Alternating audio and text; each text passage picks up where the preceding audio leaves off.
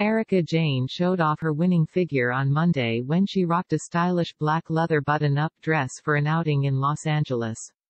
The 50-year-old Real Housewives of Beverly Hills star flaunted her edgy fashion choices while picking up some chicken to go from Chick-fil-A after she finished up a day of shooting for her series. The reality star looked carefree and relaxed after getting the news late last month that she had been dismissed from a multi-million-dollar fraud and embezzlement lawsuit against her estranged husband Tom Girardi, 82. Erika was seen strutting down the sidewalk as if it was her personal runway while she highlighted her leather look.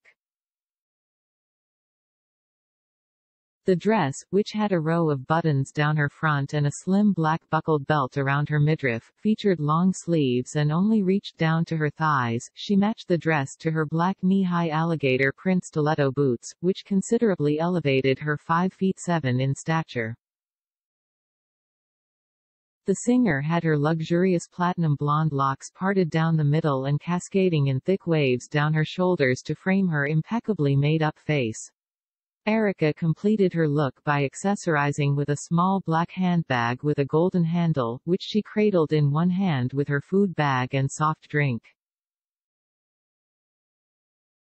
The blonde beauty got some much-needed good news late last month when she was officially dismissed from the lawsuit that is still ongoing against her estranged husband Tom Girardi.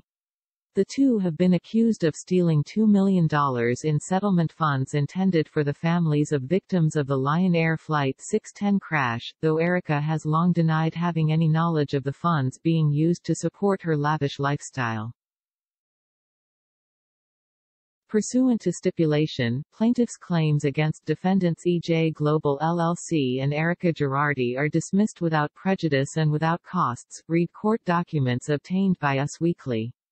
However, she's not off the hook yet, as the plaintiff's lawyer Jay Edelson revealed on Twitter that he plans to refile in her home state of California.